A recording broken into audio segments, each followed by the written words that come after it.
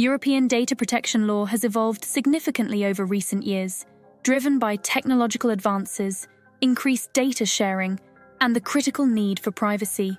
The EU's General Data Protection Regulation and GDPR has established comprehensive standards for data protection, including specific requirements for securing personal data, ensuring accountability, and managing international data transfers.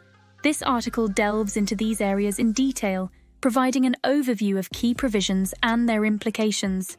And security of personal data, appropriate technical and organizational measures. The GDPR emphasizes a multifaceted approach to data security, mandating both technical and organizational measures. Here's a closer look at these protections. Encryption. Encryption safeguards data by converting it into a form that can only be read by those with the decryption key.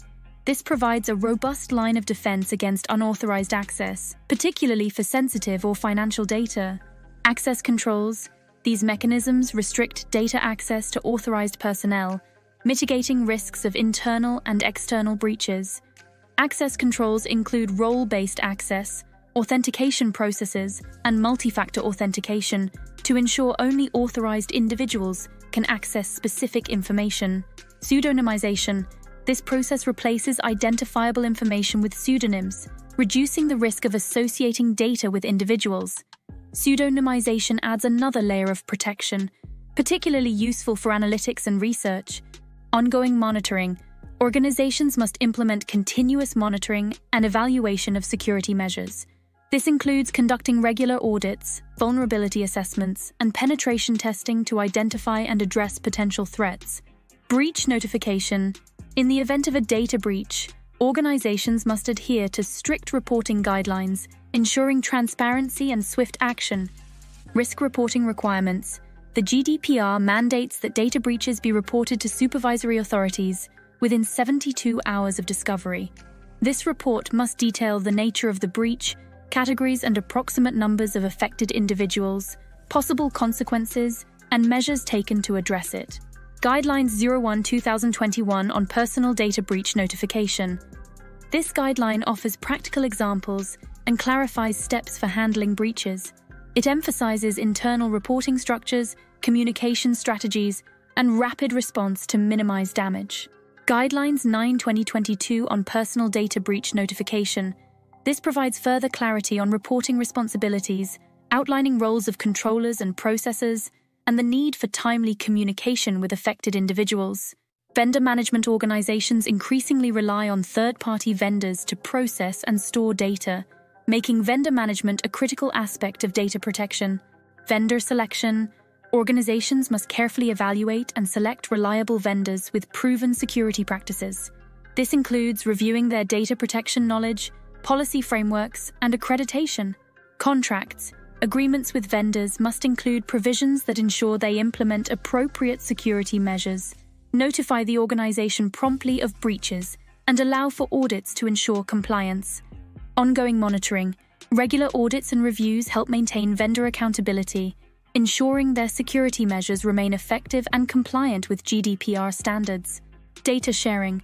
Secure data sharing between organizations is essential, particularly when handling personal data. Data minimization. Sharing should be limited to only the information necessary for the intended purpose. Secure transfers.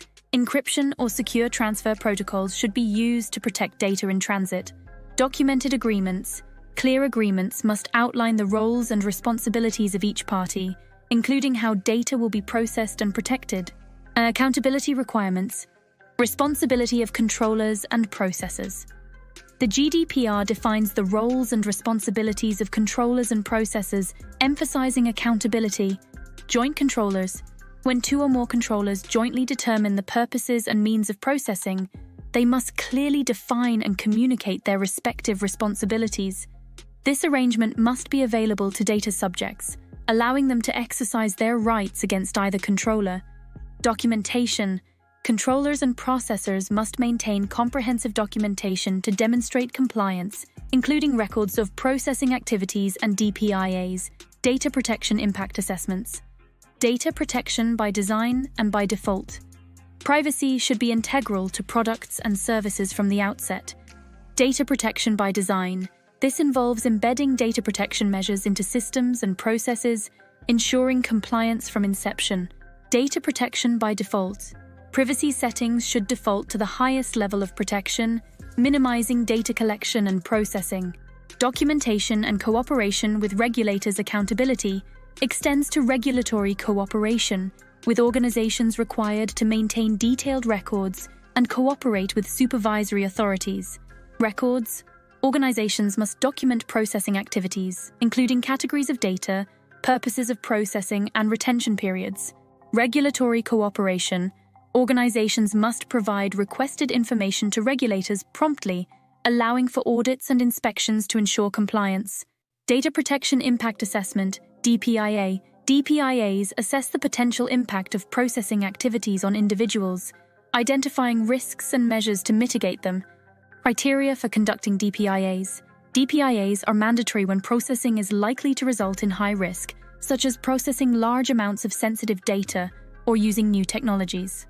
DPIA content. A DPIA must include a description of the processing activities, an assessment of their necessity and proportionality, identification of risks, and measures to mitigate these risks. Mandatory data protection officers, DPOs, organizations must appoint a DPO if they process large amounts of personal data regularly or handle sensitive data on a large scale. 1. DPO responsibilities. The DPO advises the organization on GDPR compliance, monitors processing activities, and cooperates with supervisory authorities. Auditing of privacy programs. Regular audits ensure compliance with GDPR requirements and maintain privacy programs. Review. Audits review processing activities, security measures, and access controls. Vendor management. They also assess vendor management practices, ensuring third-party compliance. International data transfers. Rationale for prohibition. The GDPR restricts the transfer of personal data outside the EU EEA unless specific conditions are met, ensuring that EU-level protections are maintained. Guidelines 05/2021. This clarifies the interplay between Article 3 and Chapter 5 of the GDPR, outlining conditions under which data transfers can occur. Adequate jurisdictions. The European Commission recognizes certain jurisdictions as having adequate data protection measures, allowing for data transfers without additional safeguards. 1. Jurisdiction evaluation. The Commission evaluates each jurisdiction's legal framework, including data protection laws, enforcement mechanisms, and safeguards. Safe Harbor, Privacy Shield, and the Transatlantic Data Privacy Framework. Schrems decisions. These legal challenges led to the invalidation of Safe Harbor and Privacy Shield, emphasizing the need for robust safeguards in transatlantic data transfers. Transatlantic Data Privacy Framework. This new framework aims to address Schrems concerns, ensuring adequate protections for EU data transferred to the US. Standard Contractual Clauses, SCCs. SCCs provide a mechanism for data transfers to non-EU EEA jurisdictions. Contractual safeguards. Organizations must include SCCs in contracts, ensuring data protection standards are maintained during transfers. Transfer impact assessments. Organizations must conduct TIAs to ensure adequate protections in destination countries. Binding corporate rules, BCRs. BCRs allow multinational companies to transfer data within their corporate group. 1.